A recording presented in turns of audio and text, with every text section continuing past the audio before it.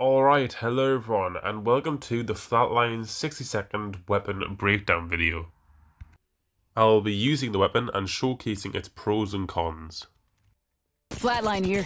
Kicks like a mule, but hits even harder. The pros for the Flatline is that it has a high damage per shot. It has good performance at both close and medium range with any suitable sights.